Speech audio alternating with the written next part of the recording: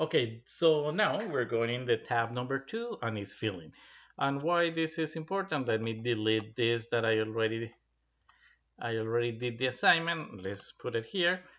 And what happened in this case is that you don't want to, here there is a formula, yeah? So if you remember, we learned how to add in the previous step. Now they tell you, look, what about if you have this formula? Would you add the formula 100 times? Yeah. And I say, no, I can just fill it and the formula will appear automatically. So you don't have to do it 300 times. Okay. So this is very useful. So how you do it here, they explain it. Again, you don't have to watch this video only if you have any problem. So here you say click in the number 100. So when I click here, pretty easy. And they said restart the cursor on the lower right until it become a cross. So look here, if I am in something else, the cross is very different of the cursor. However, if I click here, do you see that it become into something different? So if I click in the 100 and I go to the left, it will turn into this. Okay, and now what I'm going to do is drag, and you will see, say, drag down the cells.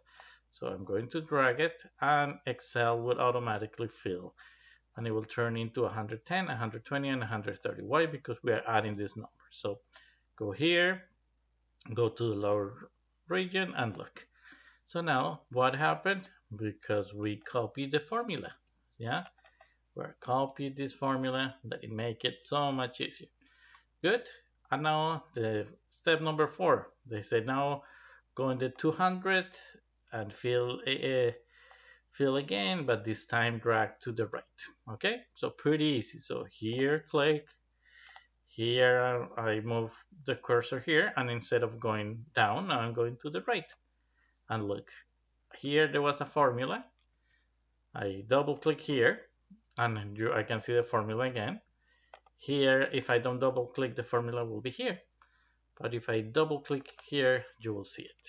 Good, so pretty useful tool. Now they are telling you for extra credit. Yeah, so pretty easy. Here, look, imagine that you have these values here, yeah? And they said, what about if you highlight it? So you go or with your mouse, or you go just shift down and you press Ctrl D. Yeah, so if you press Ctrl D, yeah, so look here, I go shift here and I press Ctrl D, so it will also do the same thing. Okay, so if you have a mouse, you can do it like that. If you don't, you can do it with Ctrl D. Pretty easy stuff. In the next video, I'm going to go and finish the next section. Okay, if you have any questions, just let me know.